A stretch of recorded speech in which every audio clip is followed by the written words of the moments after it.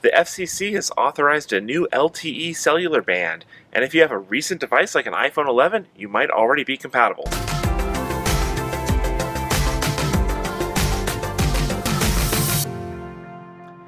Hi, I'm Chris from the Mobile Internet Resource Center, here to share with you some news on the cellular front.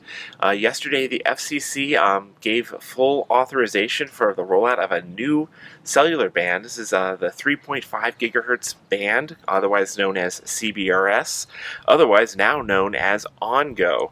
So this band, also known as LTE Band 48, this band has been in the works for 6 years to try and figure out how to bring this new cellular band out to market. And that's because it's kind of complicated, because this band actually has current users who are still using it, namely the US government. This is a band that has been used for military radars and for satellite communications, and the military doesn't want to give up their particular radars using this band.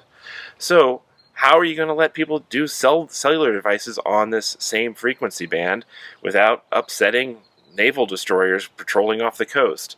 And the system that they've worked out, and about 150 companies have spent 6 years working on this system, is to have a way for the network to share and coordinate access to this frequency band.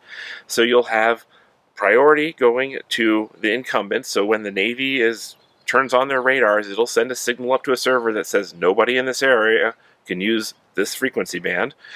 But, well, they're only using it a few times. It's actually kind of a rare band for them to use, so most of the time it's free and open. So the next tier down will be licensed users. So 2 or 3 different carriers will be able to buy priority access, and they'll be able to expand their cell towers to support the second tier down.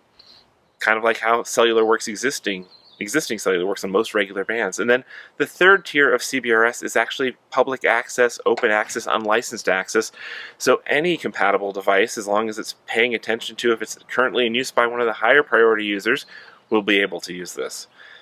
Sounds really confusing. It's really complicated, but the good thing is this all just happens behind the scenes and automatically. So if you have a phone that is compatible with this and your carrier is using this frequency band, it does all the negotiations behind the scenes and is basically saying, hey, do I have access to this new express lane that is being built?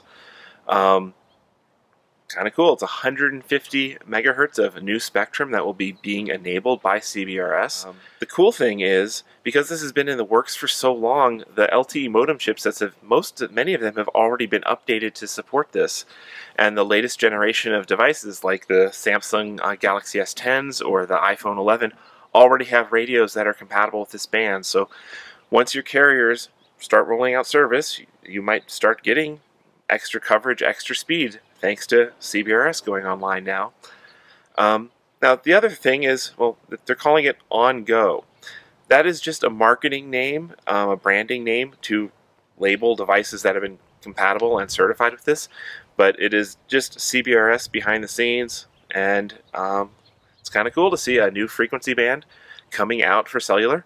And this is not just for LTE, this will also be used for 5G and potentially for other innovative uses like private cellular networks. So a lot of interesting stuff coming. That's the news on CBRS. These videos are brought to you by our premium members, our mobile internet aficionados. They make it possible for us to track this news and create these videos. If you like this video, please give it a thumbs up, leave a comment, subscribe to our channel, or better yet, consider becoming a member yourself.